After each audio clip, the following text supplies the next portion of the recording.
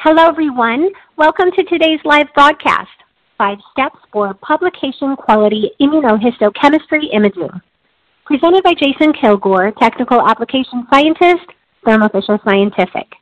I'm Christy Jewell of LabRoots, and I'll be your moderator for today's event. Today's educational web seminar is brought to you by LabRoots and sponsored by Thermo Fisher Scientific. For more information on our sponsor, please visit thermofisher.com. Now, before we begin, I would like to remind everyone that this event is interactive. We encourage you to participate by submitting as many questions as you want at any time you want during the presentation. To do so, simply type them into the Ask a Question box and click on the Send button. We will answer as many questions as we have time for at the end of the presentation. If you have trouble seeing or hearing the presentation, click on the Support tab found at the top right of the presentation window, or you can report your problem by clicking on the Answer Question box located on the far left of your screen. This presentation is educational and thus offers continuing education credits. Please click on the Continuing Educations tab located at the top right of the presentation window and follow the process to obtain your credits. I would now like to introduce our presenter, Jason Kilgore, Technical Application Scientist, Thermo Fisher Scientific. Jason has worked with Thermo Fisher Scientific since 1999. His initial work in research and development focused on the development of dyes and techniques primarily used for microscopy and imaging of cultured cell and tissue section samples. Jason's experience also included leading an R&D group that produced 36 new products and optimized many others. In his current role as a member of the technical support team for cellular analysis and Invitrogen EVOS cell imaging systems, Jason helps thousands of researchers a year to develop and optimize their protocols using cell imaging and analysis reagents, kits, and instruments. Prior to coming to Thermo Fisher Scientific, Jason earned a Bachelor of Arts in Biology at Hendrix College and a Master's of Science in Biology at Central Michigan University.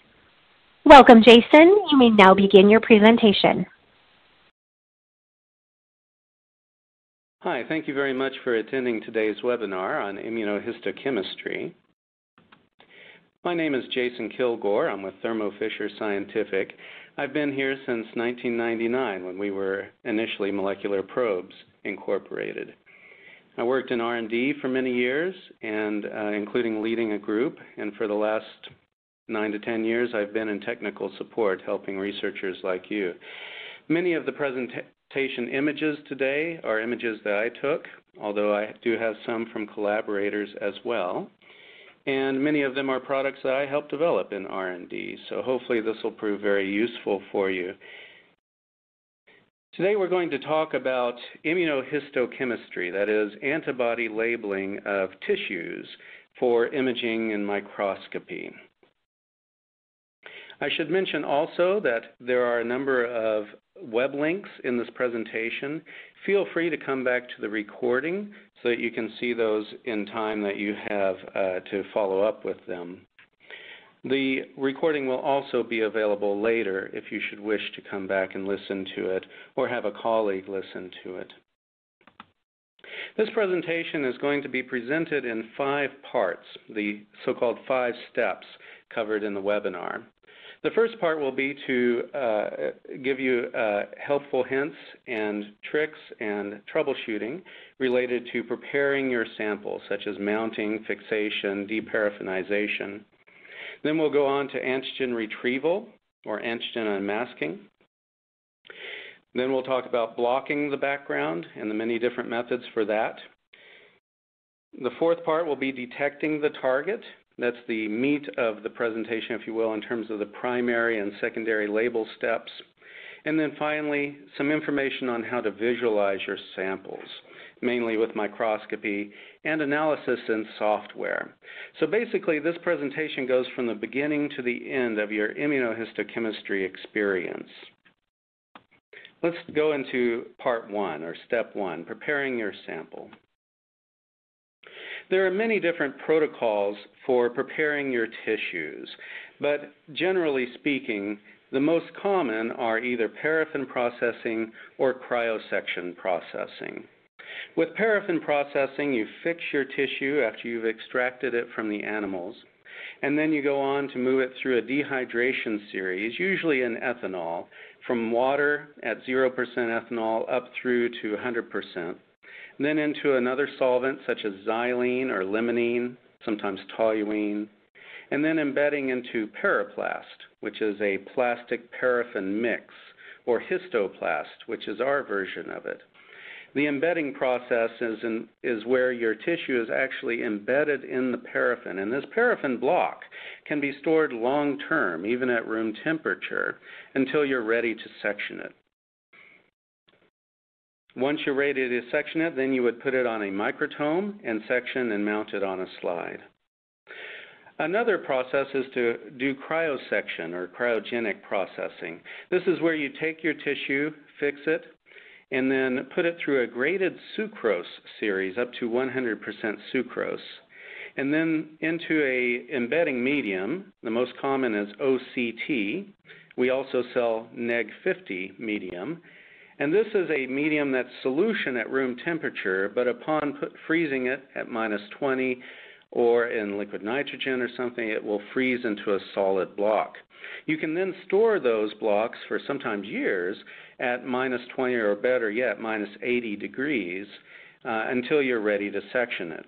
At which point you'll take that block, put it into a cryostat, which is like a microtome, but it's frozen. And the cryostat has blades that will section the tissue into thin sections that you can then mount onto a slide. There are a few other methodologies out there, such as vibratome sections or fresh frozen, and I'm not really going to touch on that in this presentation. Also more common these days are whole mounts, or even spheroid imaging, or 3D cell culture imaging. We have a great web resource listed here at thermofisher.com/histology that talks about a number of these different preparation methods.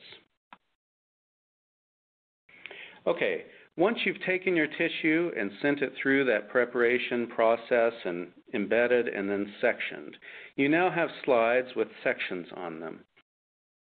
But at the beginning of that process, is the fixation. That's where you take your tissue and you extract it and you fix it with some sort of method. The most common method is cross-linking with aldehydes. For instance, formaldehyde or glutaraldehyde. Formaldehyde is the most common. Both of these form methylene bridges that cross-link proteins together. And by cross-linking these proteins, you preserve the morphology of your tissue, as well as preserving the antigen of interest that you're detecting with your antibody. The problem with this, though, is sometimes you can overfix, which can lead to brittle tissue in some tissue types, and also you can cause masking of antigen binding sites and increased autofluorescence. And I'll talk a little bit more about those issues later. But still, formaldehyde is the most commonly used. There are also fixation techniques that are coagulating. This is using a solvent such as methanol, ethanol, or acetone to coagulate the proteins of interest. Because it doesn't cross-link the proteins, this can preserve the antigenicity of your proteins that you're targeting. And this can permeabilize your sample as well. This is great if you're going for very hard-to-reach antigens, like in the nuclear compartments. However, because it doesn't cross-link proteins, it can sometimes lead to loss of morphology, disruption of the morphology, especially in some fragile tissues. And this is a big part of some artifacts from sectioning the tissues with your cryostat or microtome as well. And by solubilizing those membranes, it can also cause loss of membrane antigens too. So it's a very good idea to talk to the source of your antibody, your primary antibody, and ask them which fixation technique they recommend for that particular antibody and antigen. Now, when you fix your sample, it cross-links the proteins in place. And this is great because it preserves the antigen in its location. Be aware, though, that some reagents, such as some organic dyes, may be retained with fixation but not technically cross-linked in place, leading to an off rate where the the dye can be lost over time. And I show an example of that on the right-hand side of some organic dyes that, when stored at a hot temperature, 37 degrees for 14 days, have come off the tissue, leading to lower specific staining. Also, sometimes it's a good idea to post-fix. So you fixed your sample, you do your antibody labeling, then you come in with formaldehyde again. This will cross-link the antibodies in place so that they don't have this off rate, leading to lower specific signal. We sell a fixation permeabilization kit that you see listed here. Now here at Thermo Fisher Scientific, we're a very large company that extends to the full breadth of biological research, including materials sold for these processing techniques. We sell the cryostats and microtomes. We sell all the accessories. We even sell full embedding workstations and tissue processors as well. So that entire process can be automated in those tissue processors. Here's a listing of a few of those products. But again, you can go to the histology landing page to link to many of these. Now, be aware that there can be a number of different artifacts from your sectioning technique and fixation technique. I show some examples here. Probably the most common is that the tissue has folds. It isn't levelly put onto the slide, leading to folds in it that can lead to these artifacts that you see here, or bubbles under the tissue. So it's important to have a very good technique when you section and lay the tissue down on the slides so that you don't tear it or fold it. Another common obstacle that you face in microscopy, especially with fluorescent dyes, is autofluorescence. Autofluorescence is the native fluorescent background inherent in the tissue. So if you're trying to detect with a fluorescent secondary antibody, for instance, there's a background there that you have to overcome. And it's important that you don't mistake this for your specific signal. Not all tissue fluoresces in all backgrounds for autofluorescence. So it's very important to have a control with no dye on it to see what that background fluorescence is and where it's expressing. This background fluorescence can be worse with aldehyde fixation, so you don't want to overfix. Glutaraldehyde in particular is quite bad. Also, paraffin sections are very bad for autofluorescence. So usually for fluorescent imaging, it's important to go to cryosections if possible. Usually this autofluorescence is very broad spectrum, so you'll see it at least in the green and red and sometimes in the blue. Far red is a good idea if you want to overcome it as well. How do you deal with autofluorescence when you have it? Well, I highly recommend doing chemical treatments. Sodium borohydride is a powder you can find from chemical companies like Sigma Aldrich, for instance, and we may sell it on other parts of our company as well. And this is where you treat your tissue after you've rehydrated it. So you have your tissue on your slides, you rehydrate into PBS, and then you treat it with 3 times 10 minutes of very freshly made, immediately before use, of 1 mg per ml sodium borohydride in PBS. And as you can see here in this example, the red autofluorescence was knocked down almost to background here by treating it in this method. The idea here is that it's breaking down those cross-linkings from the aldehyde fixation that's leading to the autofluorescence. Another way you can deal with autofluorescence is to amplify your signal over it. So for instance, here I can show on the left an image of a mouse cerebellum labeled with a primary and secondary antibody. And the secondary is labeled with Alexafluor 488, which is a green fluorescent dye. And unfortunately, there was a lot of green autofluorescence, so you don't see these Bergman glia, those nice striations there. But if you amplify the signal by instead using an HRP, or horseradish peroxidase labeled secondary antibody, and then detect the HRP with a 488 tyramide signal amplification, you can see now you have a much better, much stronger signal requiring a lower exposure time. And now it's so much more intense than the background, you don't see that autofluorescence. We sell our Tyramide Super Boost kits that can help with this. And a final way you can deal with autofluorescence is through software manipulation. There are some special spectral deconvolution systems out there that you can use that will do this automatically for you. Or you can use your imaging software where you collect an image in your specific wavelength, like the green here, and you can see little arrows, which are the specific signals of the proliferating cells in this tissue. But there's a lot of green autofluorescence. Luckily, the autofluorescence is very broad wavelength, so if you don't have any specific labels in your red wavelength, you can switch over and take an image from that, and then use your imaging software to subtract the red image from your green, leaving the image down in the lower right, where now you can only see the specific spots indicated by those white arrows. Our Celeste imaging software can do that for you, by the way. Okay. Once you've rehydrated your sample and dealt with the autofluorescence, now you need to permeabilize your sample. Now, paraffin sections go through solvent washes, so they're already delipidated. The cells and tissue are permeabilized by those solvents, so it's not as necessary for paraffin sections. But for cryosections and whole mounts, it's very important that you do a permeabilization. The most common way is to use a detergent, such as Triton X100, or alcohols.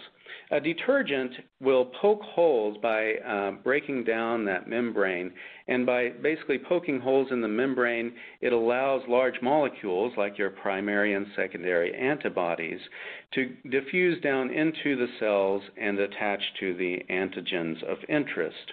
Usually a 0.1 or 0.2% Triton for 60 minutes is sufficient.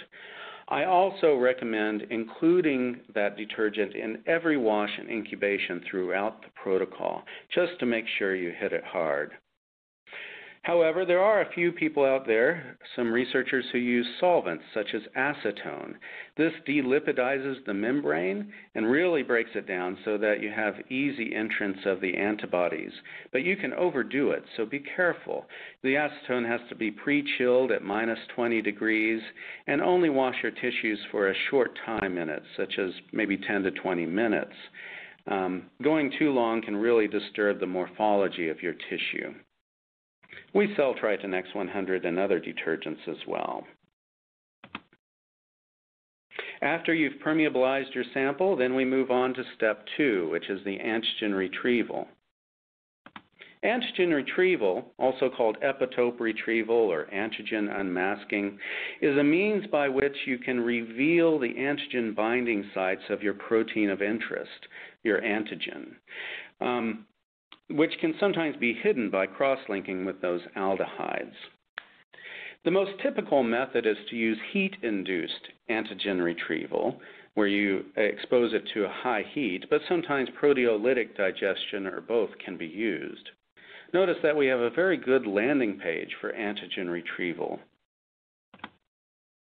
So when you do a heat-induced antigen retrieval, which is the most common method, this is where you heat the sample by some method and maybe adjust the pH, either as a low pH or high pH, depending upon the antibody.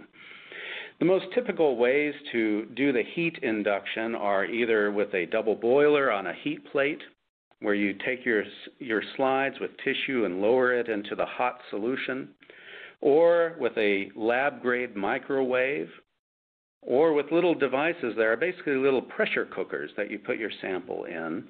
A few people even use other heating instruments, such as autoclaves, to heat the sample. But anyways, you heat at a very high degree, up near the boiling point of water, up around 100 degrees Celsius. Some antibodies require a low pH, such as a citrate buffer. Others require high pH. So it's important to talk to the source of your primary antibody to see if it needs antigen retrieval, and if so, which kind has been tested on it. If you label with your primary antibody without antigen retrieval and you don't see a good signal, it may be that you need an AR method, and so you might try a few different types. We sell some antigen retrieval solutions, as I mentioned or listed on that previous slide. Here's an example where we tested heat-induced antigen retrieval with the primary antibody, heating it up probably in a pressure cooker system, and we tried different pHs. So you can see that you need at least a pH of 8 in that to get a good signal. These were the only images I could find from our company, but some antibodies have an even bigger difference. Some you won't even see an antigen expression at all. Here in the brown is a DAB detection, and the brown is your specific signal from the primary antibody.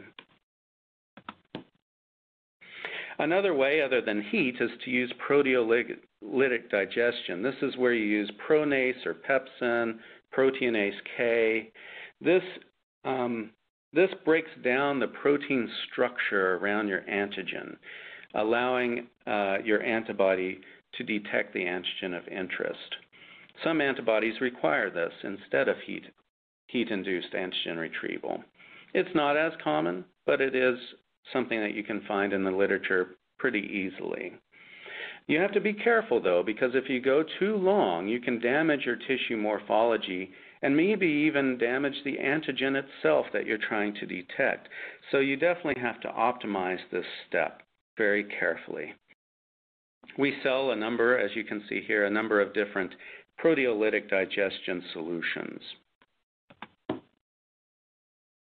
Some other notes, antigen retrieval, for whatever reason, is more commonly used on paraffin sections, but I've needed it on cryo sections as well, and even cells on cover slips. So it's not just limited to paraffin. We sell a system here, the LabVision system, which does a deparaffinization and heat-induced epitope retrieval solution. And we sell many products related to that. Okay, on to step 3. Here we're going to talk about the blocking conditions. What is blocking? Blocking is where you're treating the tissue in a way that your primary and secondary antibody are not going to give you a non-specific signal. So you're making sure that it goes to the target of interest. The most common sort of blocking that you hear about is protein blocking, because primary and secondary antibodies will bind to your protein of interest, but sometimes other proteins in the milieu of your tissue. The most common blocking techniques are to use bovine serum albumin, or BSA, or serum, like normal goat serum, for instance, or a combination of those two. There's also a number of commercial blocking agents. We sell blockade solution, for instance. I actually helped develop blockade for this usage. And if you use BSA and NGS, I recommend maybe a 6% BSA and 5 to 10% serum as a good combination. Our blockade solution comes at a 1x solution, so you can put it right on your tissue, and it works as well and often better than BSA or serum or other homebrew remedies. You can also make your primary and secondary antibodies in blockade. So it's great, and you can see some data here where it's knocked down the background binding on these cerebellum sections almost to the autofluorescence level. And you can see some catalog numbers here too. Also, the eBioscience side of our company sells some protein blocking solutions that are very good. Now, a form of blocking that isn't commonly known is dye charge blocking. This is where negatively charged dyes, like the Alexafluor dyes, will be nonspecifically attracted to positively charged areas on the tissue. In cultured cells, this is nuclei and mitochondria. In cerebellum, like you see images here, it's the white matter in these cryosections. And so protein blocking will not stop this. Instead, you need to use our Imagit FX signal enhancer solution. It enhances the signal in the sense that it knocks down the non-specific binding. This blocks those positively charged areas, and it's a dropper bottle solution. And then when you come in with your negatively charged dyes, you don't see that binding.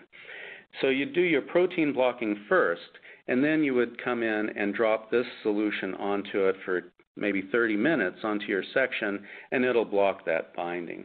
Then you can go on to further steps. Additionally, there can be blocking for endogenous enzymes. So, for instance, if you come in with your primary antibody, a secondary antibody that has biotin on it, and then detect the biotin with a streptavidin with a dye conjugate on it. That streptavidin will not only bind to the biotin on your antibody, but it will also bind to endogenous biotin in your tissues. Biotin, for instance, is found endogenously in mitochondria. So it's important to block this. So this step comes in after your protein blocking. We have a kit where you just drop on a couple of dropper bottle solutions after your protein blocking and maybe your Imagit FX signal enhancer. And this will block the endogenous biotin so that later you can come in and you won't detect it with your streptavidin. Also, it's very common to use HRP, or horseradish peroxidase labeled secondaries, and then detect that with diaminobenzidine or a tyramide superboost kit or some other kits. And tissue in particular is very bad for endogenous peroxidases. So you'll want to block with H2O2, hydrogen peroxide, prior to going on to your primary solution. And this will knock down the peroxidases. Or if you're detecting with a alkaline phosphatase labeled secondary, it's important to block the endogenous phosphatases with levamisole before you go on to detect it. We have this web resource here for endogenous blocking methods. Okay, on to step 4, detecting your target. When we talk about immunohistochemistry, antibody detection, this is the part that people think of the most, your primary and secondary antibody label steps. So you've blocked your sample, you've permeabilized it, now you go on to your primary antibody. This is where an antibody, such as an IgG, has been grown in a host animal and then packaged, so you get a vial of it, and then you dilute it down to maybe 5 to 10 micrograms per milliliter into your blocking buffer and label your tissue. A typical label will be several hours to overnight at 4 degrees to detect your specific signal. This is just the primary antibody, not the actual detection part, which is your secondary antibody usually. Now, how do you choose a primary antibody? Well, of course, you want to make sure it's grown against the antigen of interest, and you want to go with a company that has good products, like us, if I may say so. And consider the clone of your antibody. Some clones are better than others, and sometimes when you search for an antibody, like on our antibody selection tool, as you see down below a link for, there will be 2 or 3 different clones. Sometimes in the literature, it'll say one clone or another, so you can go with that. Monoclonal versus polyclonal. Monoclonal will be specific to like IgG, whereas polyclonal, especially in rabbits, polyclonal isn't specific to one isotype or another. Make sure your antibody is within its stability period. So most of our antibodies are guaranteed for several months if stored correctly.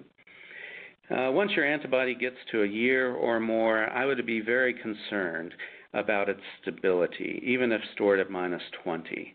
So be careful about that. Check that the antibody is recommended for immunohistochemistry. Some antibodies are only validated for Western blot analysis, for instance, or flow cytometry.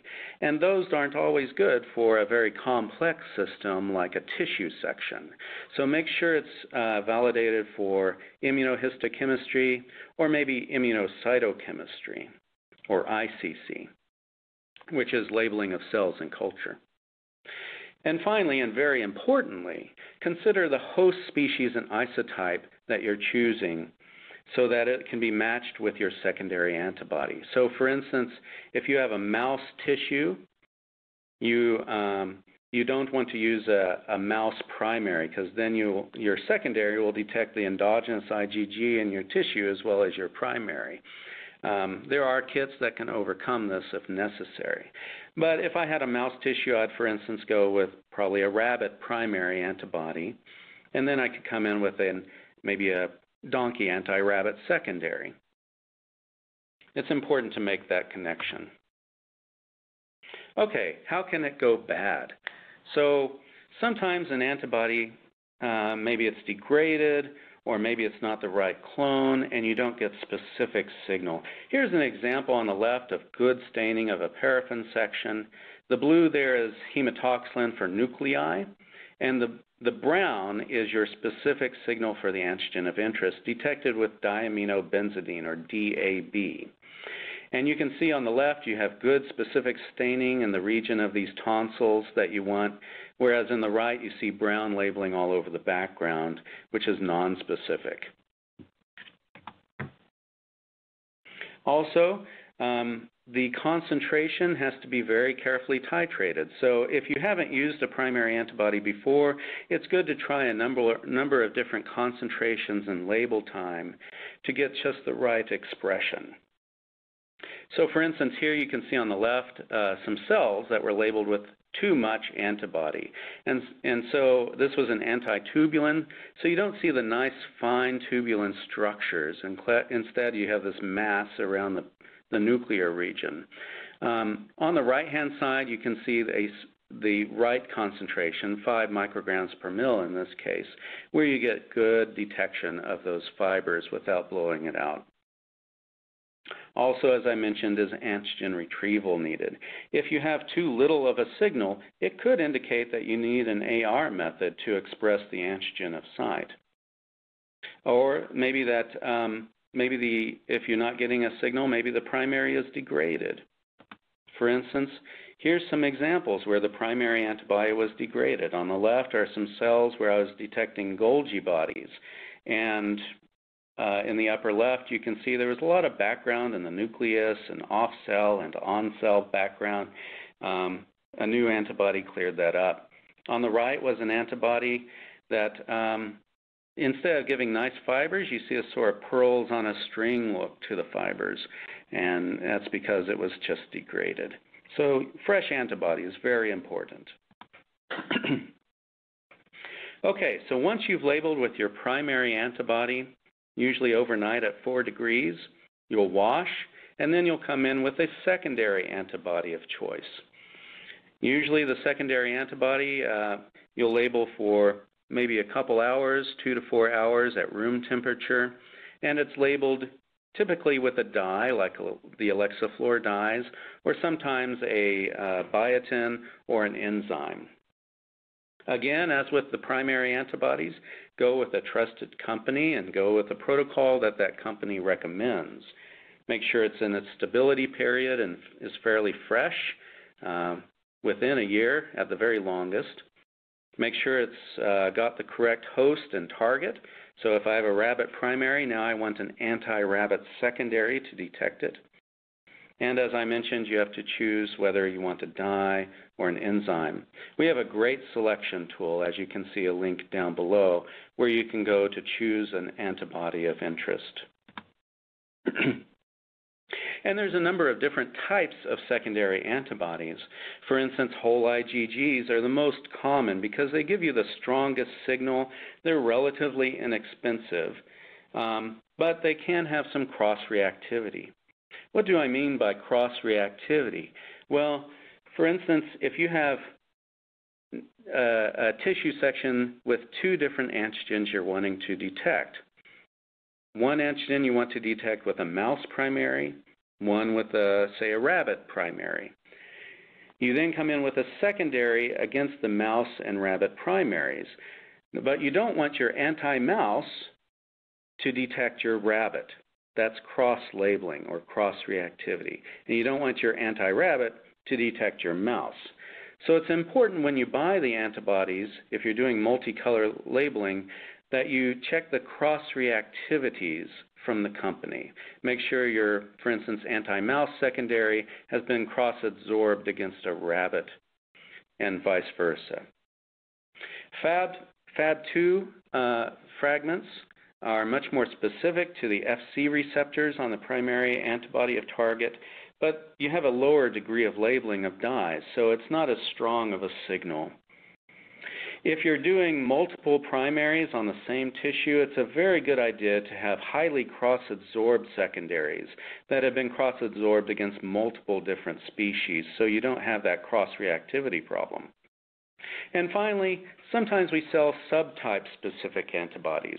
So for instance, if you have two different mouse primaries on the same tissue, one can be an IgG1 isotype, and the other can be an IgG2A isotype. And if you have subtype-specific antibodies against IgG1 mouse or IgG2A mouse, you can use them in the same label step and not have to worry about cross-labeling. And again, you have to optimize your labeling time and concentration. As I mentioned, 2 to 4 hours at room temperature is typical. And concentration might be somewhere around 5 micrograms per mil, and again in a blocking solution. Usually bovine serum albumin is fine, or in our blockade blocking solution. Here on the right you can see a DAB labeled section in brown, where the brown is your specific labeling. Always optimize. Now I'm talking about research use in this presentation.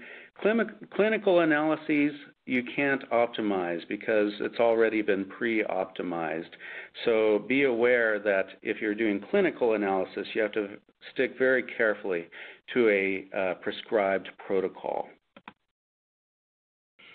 Now, DAB, which gives you that brown deposition, this is where you have a primary antibody, then you come in with a secondary antibody that has horseradish peroxidase, or HRP, and then you do a chemical detection, which precipitates brown anywhere that the HRP is localized. However, you still have to optimize label time and concentration. So on the left here is an example of mouse ileum that was not detected with the right concentration and label time, leading to low signal. And on the right here is now too long of a DAB detection. So now you have brown everywhere. So with the proper development, you can get a very specific labeling on the antigen receptors of interest. For instance, here in breast cancer section. How do you choose the dye of interest? Sometimes you'll go with a chromogenic dye like DAB. This is where you use transmitted light microscopy to see it. Or you'll go with a fluorescent dye like Alexafluor 488, where you use a fluorescent microscope to see it. How do you choose? People often have in their labs specific protocols that they use, and it's fine to keep following those, but I recommend being open to one or the other method and maybe trying both. For instance, with fluorescent detection, you can get more labels on your tissue because you're now detecting only within a very specific wavelength, green or red or far red. So now you can get as many as 4 or I've done as many as 6 different labels on the same tissue sections. However, now you have to deal with photobleaching effects, and I'll talk more about that in a minute. And maybe it's got more of an off rate than you do with chromogenic slides, whereas chromogenic slides like DAB and other chromogenic dyes, you mount in a solvent-based mountant and can save the slide for years often, and it's fine for that. So there are drawbacks to and pros and cons for each of these. Now, sometimes you don't want to do a direct detection. Sometimes instead you want to do an amplification technique. This is where you amplify your signal over background. This is very important if you're detecting low-expressing antigens or if you're trying to overcome autofluorescence. So with a direct label conjugate, this is a primary antibody that has a dye on it, you only get maybe 2 dye molecules per primary, and that's not sufficient for tissue usually. Sometimes in cell detection, especially with flow cytometry, which is more sensitive, it's fine. Now, most typically we go with a typical secondary antibody with a dye on it. But again, if you need amplification, you might want to go to a streptavidin biotin. This is where your secondary antibody is labeled with a biotinylated, and you can go on to that with a streptavidin detection. and this will give you 20 to 40 dyes per target. That's often sufficient.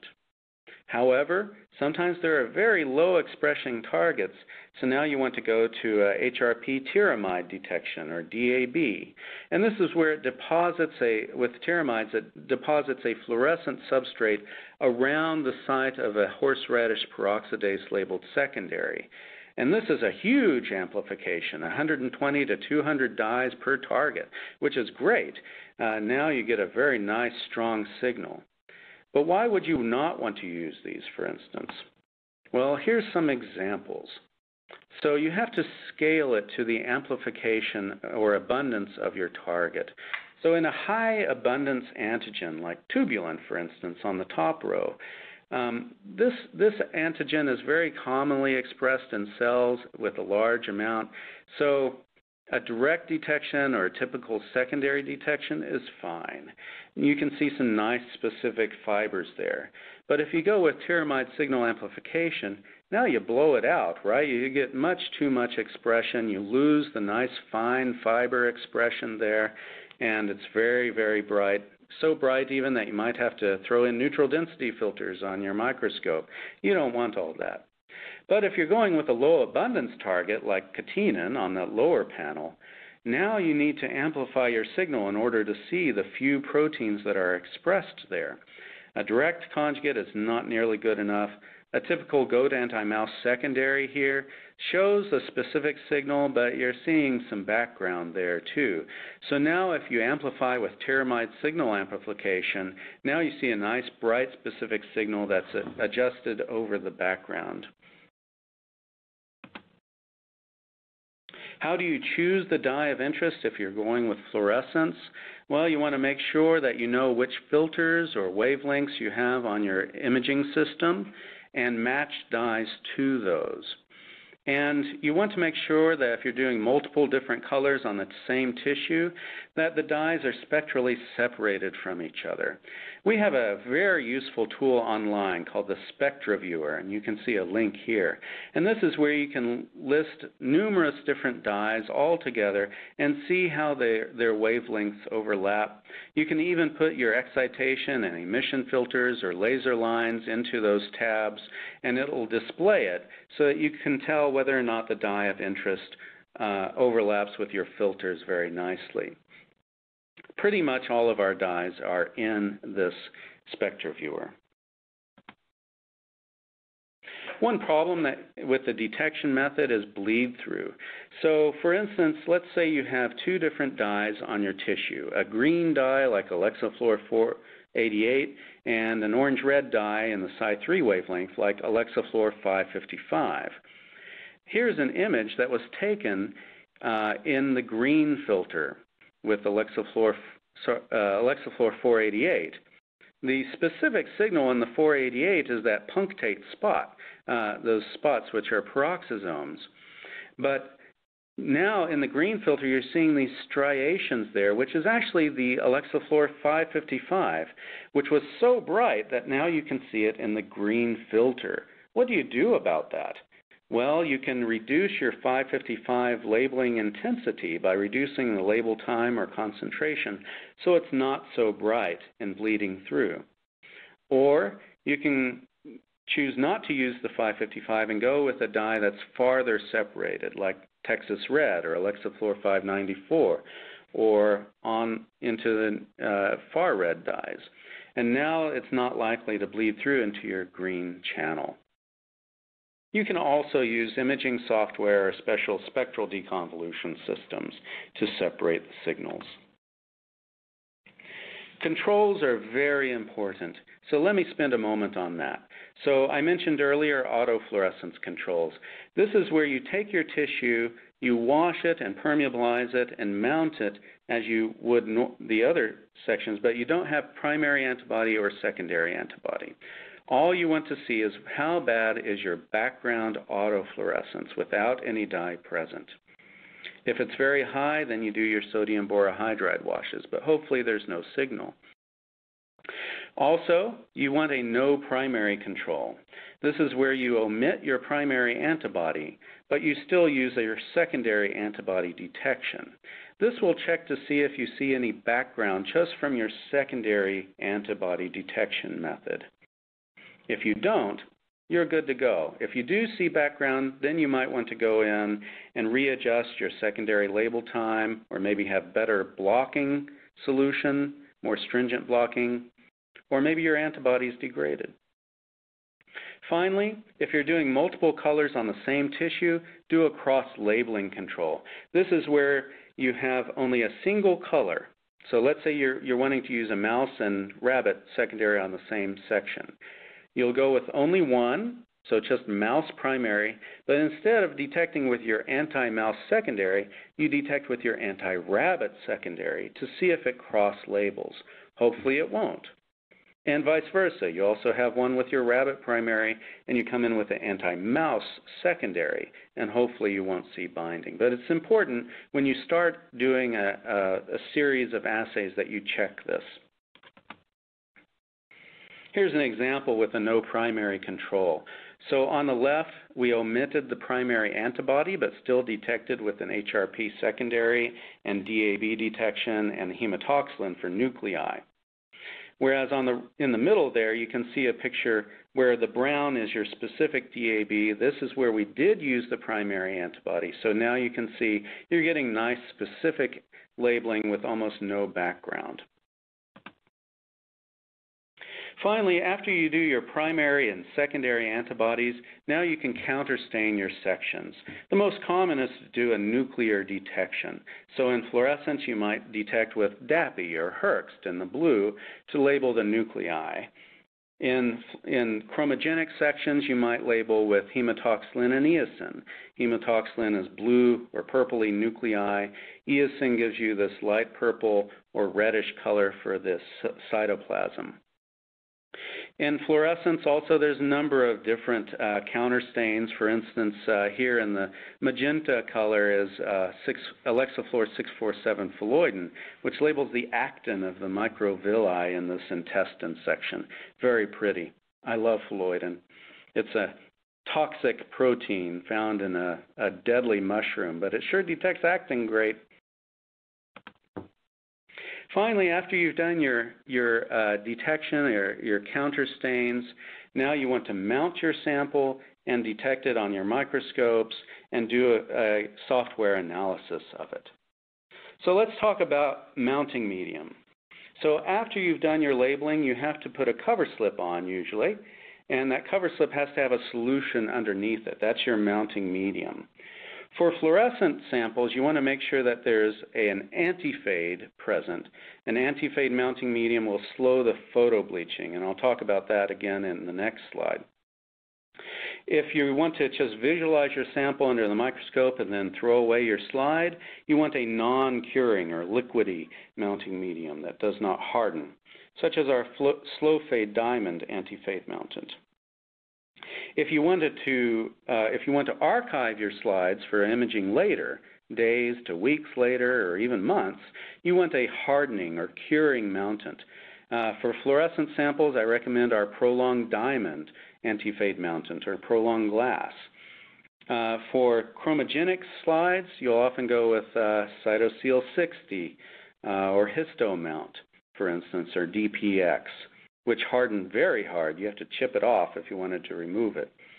Whatever mountant you choose, make sure it has a very good refractive index close to glass, like the glass used in your cover slip and your objective lens, usually around 1.52 for the best resolution.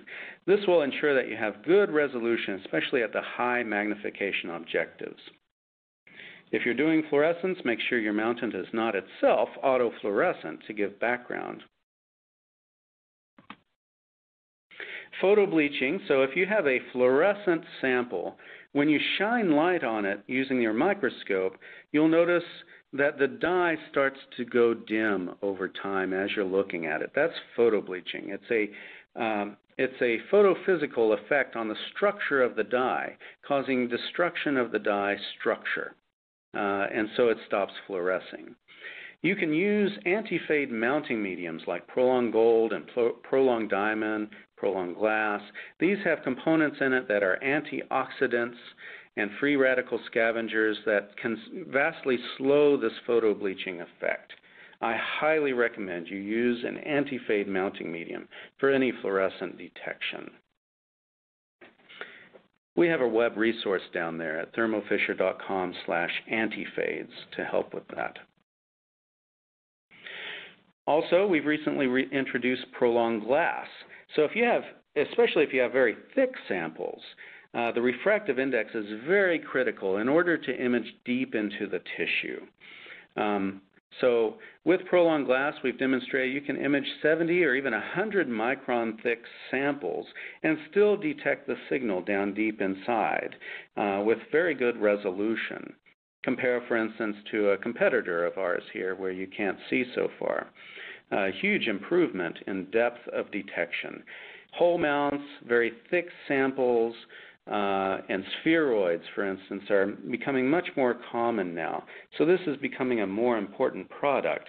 Here, for instance, you can see some images of spheroids labeled with a couple of our dyes, CellRox Deep Red, MitoTracker Orange, and Herxt for nuclei, that have been imaged as deep as 100 microns with our Prolonged Glass.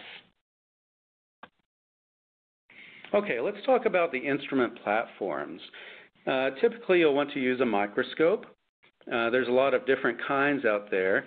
The most common is a wide field microscope, either inverted like our FL Auto and FL Auto 2 that you see here on our EVOS product line.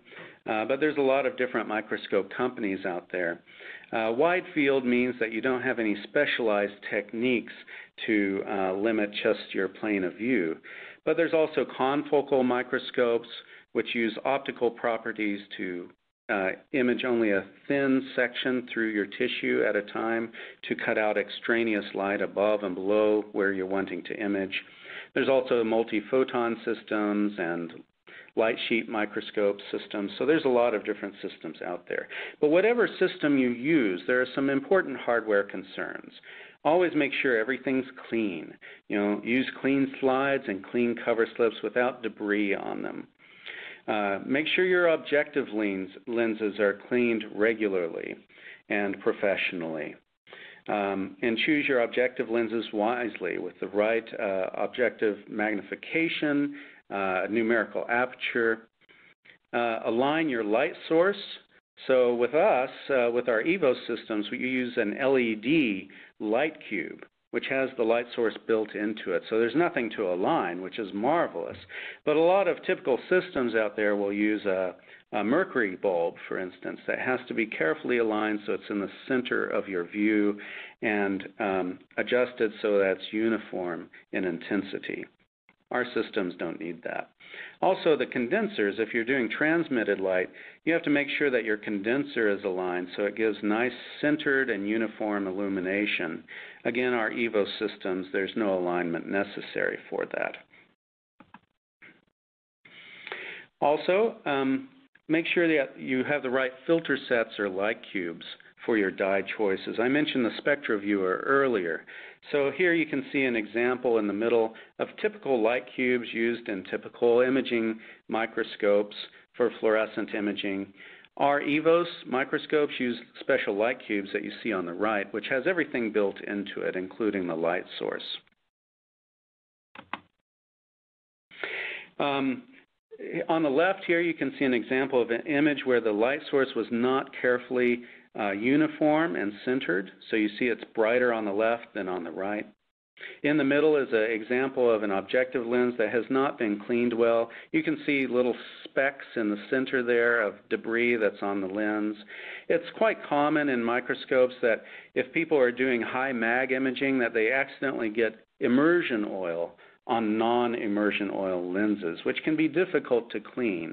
So talk to your image facilitator to make sure that it's cleaned correctly if you accidentally drag immersion oil in a non-immersion oil lens.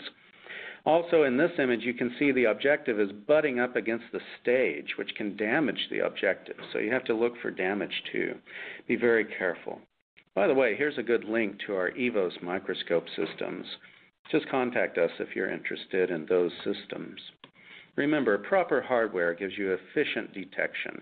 What's the point in going through all that protocol to label if you're not going to have the best hardware to detect it? All right, once you've taken your image, when you have your microscope, remember that your imaging, you have to have special imaging software to capture it with your camera system. And you have to optimize those image settings very carefully, namely the exposure time that you're detecting, the gain setting on your camera, the light intensity, if that's adjustable as it is with our EVOS system. With confocal microscopes, there's a number of other factors you have to take into consideration, like your laser intensity, the rastering back and forth on your sample, the pinhole size. And just taking the image isn't enough. You also have to think about how you're saving your image. If you have a JPEG format, for instance, remember it compresses the image, but it also preserves in 8 bits the color, as well as maybe a scale bar or other annotations. But if you're doing quantitative analysis, where you're comparing the intensity between images, you want to save as a 16-bit, usually 16-bit TIFF image, which is black and white. It doesn't save the color or scale bars. But this is important because that gives you the full dynamic range of the camera at 16 bits so that you can more carefully compare the quantitative relative fluorescence between the images. Here's an example screenshot from our EVOS FL Auto 2 imaging system and the software used. And you can see some little bars on that lower right that you can adjust the light intensity, exposure, and gain settings, as well as the focus. This image here is of a kidney section labeled with Lexaflor 488, and it's pretty dim. So I would say this is too dim. You can adjust the lighting, but now the light and exposure time are too high. You can see you're saturating the signal. Matter of fact, the software will color the saturated pixels blue.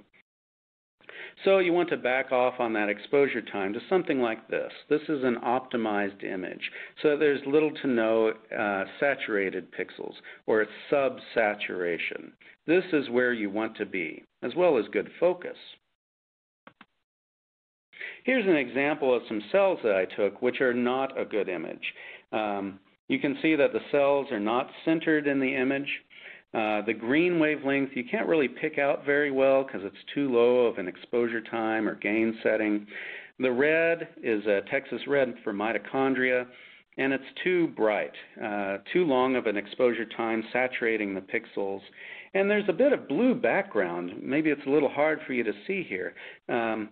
Whereas if I optimize all that, now you can see a much better section. Or image here, where the actin is nice and bright in the green, the mitochondria are not too bright, and I've adjusted the gain so that the DAPI signal and the nuclei is not too much in the background. Remember, optimized settings gives you accurate data. Once you've taken your images, now you want to go to image analysis software, not acquisition software, but analysis software. ImageJ, for instance, is a freeware out there, but it can be a little bit difficult to use. It's not very user-friendly. We offer here at Thermo Fisher Scientific the Celeste imaging software, which is compatible with our EVOS line of microscopes.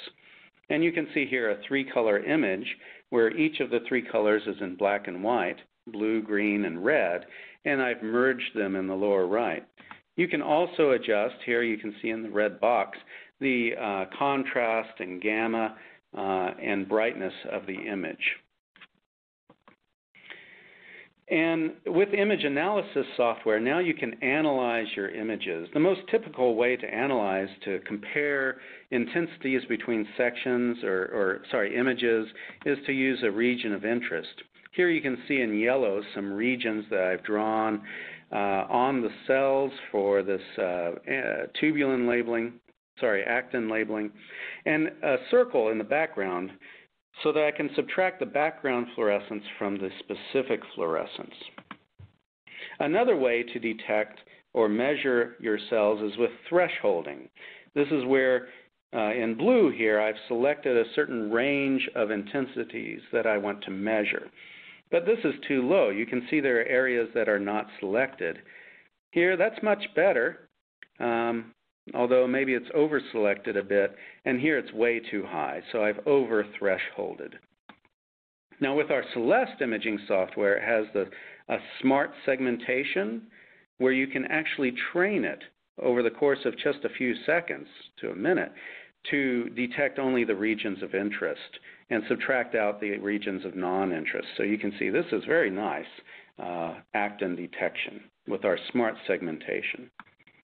Whatever you do, segmenting your cell, actually, let me go back. The Celeste software has a lot of different capabilities beyond just measuring intensities. You can even do like 3D visualization, or you can count cells with it, or do a parent-child analysis, or look at cell migration over time. There's a lot of different uses, but I'm not going to go into all the functionalities of Celeste software here. Okay, and then finally, I want to just say a few words about imaging ethics, and this is something that's not touched upon enough out there. What can you and can't you do to your images?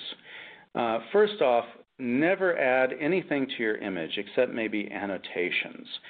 You want your data to be very honest.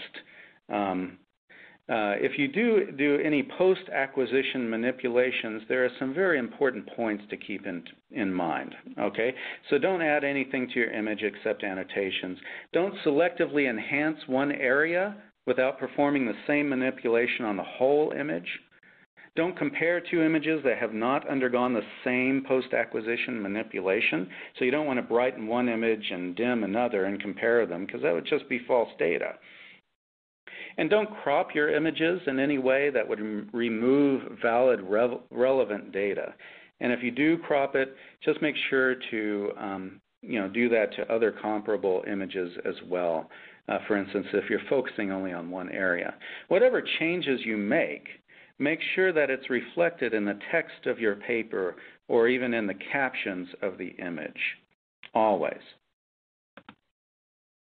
Remember, ethical imaging means trustworthy data and replicable data.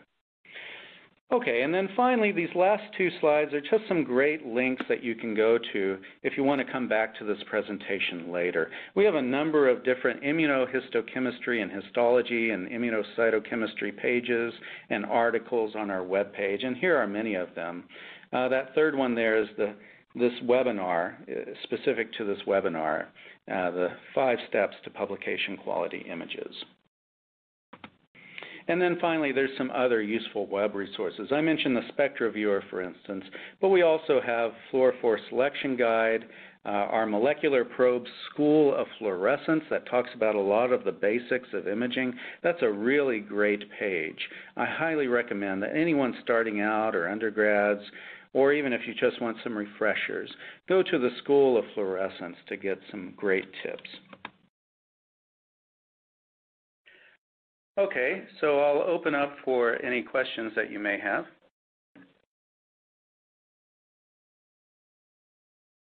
Thank you, Jason, for your informative presentation. We will now start the live Q&A portion of the webinar. If you have any questions you'd like to ask, please do so now. Just click on the Answer a Question box located on the far left of your screen, and we'll answer as many questions as we have time for. Okay, let's get started. Jason, our first question is, what is the difference between immunofluorescence, immunohistochemistry, and immunocytochemistry? Are these terms interchangeable? Well, sometimes people use one for the other, but technically speaking, immunohistochemistry deals with immunolabeling of tissues. Immunocytochemistry deals with immunolabeling of cells in culture, and both of which fall under the general umbrella of immunofluorescence. Sometimes you'll see them abbreviated as IF or IHC or ICC and used interchangeably even on our web pages. but often one that's good for immunohistochemistry is also good for immunocytochemistry. Okay, Jason, our next question. Now, it seems to be a lot of different permeabilization detergents in immunoprotocols. Triton X100, Tween 20, Saponin, NP40, and a couple others. Now, how do I choose between them? That's a good question. The most common detergents that are used for immunoprotocols are non-ionic detergents, especially Triton X100, but also Tween 20. NP40 or non-IDET P40, as it's also known, is also used sometimes. These are pretty strong detergents that poke holes in the membranes, but they're strong enough that they can also extract proteins associated with the membranes.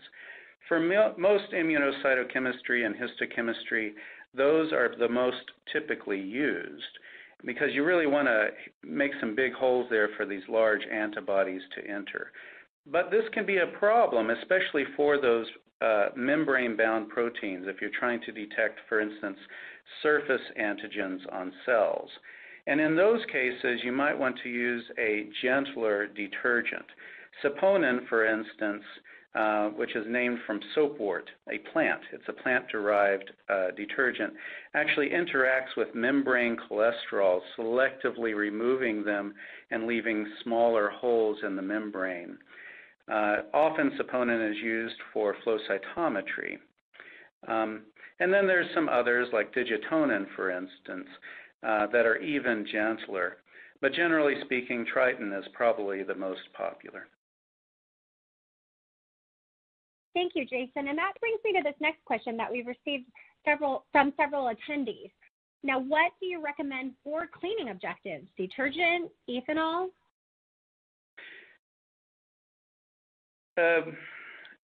When you discover that there's some debris or something on your objectives, first you want to sort of spritz it off with a little air can. If it's actual debris that's stuck on the lens, such as dirt of some sort, then the next step is to use a gentle detergent. There's a common one called Sparkle out there. It's pink colored, but each of the microscope companies also sell detergents. And what you'll do is you'll use a lint-free lens paper and a cotton-tipped applicator. You'll put a drop of that detergent on and use the lens paper and the cotton-tipped applicator on top of the lens paper to roll that paper across and absorb off the detergent with just a little bit of force from the cotton-tipped applicator and some slight circular motion. And this will remove most of the debris that may be on there still.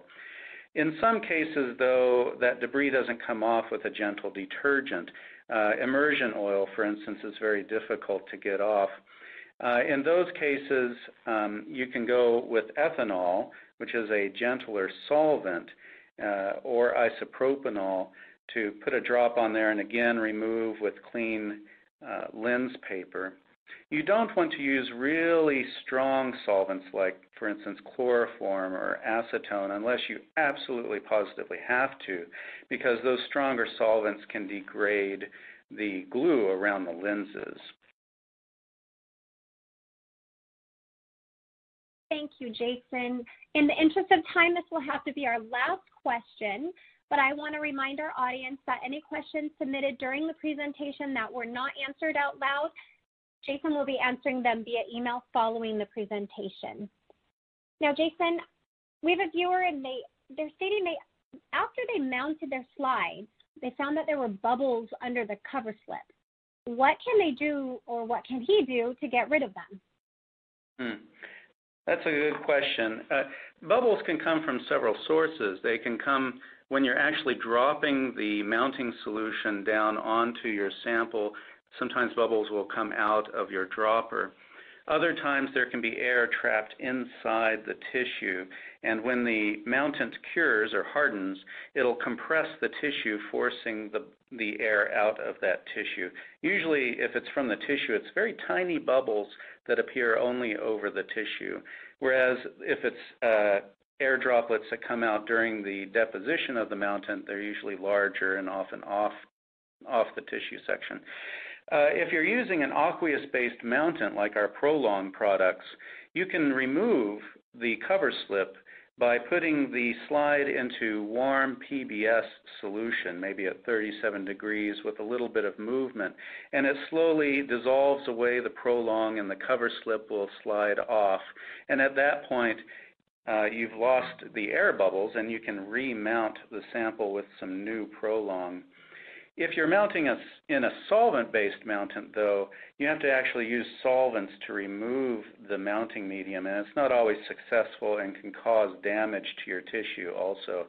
That's another reason to use an aqueous-based mountant. Thank you again, Jason. Now, before we go, I'd like to thank our audience for joining us today and for their interesting questions. And a quick reminder that the questions we did not have time for today and those submitted during the on-demand period will be addressed by the speaker via the contact information you provided at the time of registration. I would also like to thank LabRoots and our sponsor, Thermo Fisher Scientific, for underwriting today's educational webcast. This webcast can be viewed on demand through October 2018.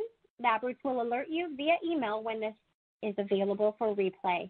We encourage you to share that email with your colleagues who may have missed today's live event. Until next time, thanks for joining us. Goodbye. Thank you.